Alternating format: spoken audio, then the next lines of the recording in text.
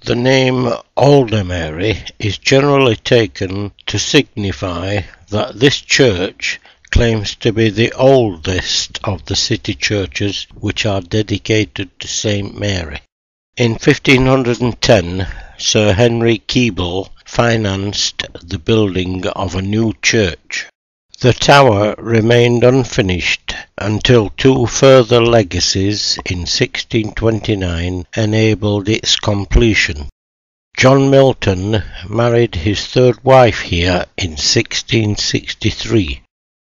Then in 1666 the church was badly damaged in the Great Fire. It was rebuilt under Christopher Wren's team and reopened in 1682.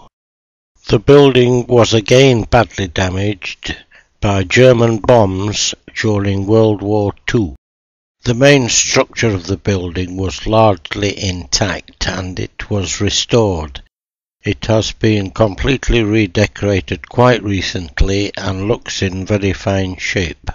The west window by John Crawford commemorates the defence of London against air attacks in World War II. The fan vaulting, looking very much like those medieval structures, is actually in plaster. Despite the name Aldermary claiming to possibly mean the oldest St. Mary in the city, there is not much medieval about this church. Indeed, some have described it as one of the first examples of the Gothic revival.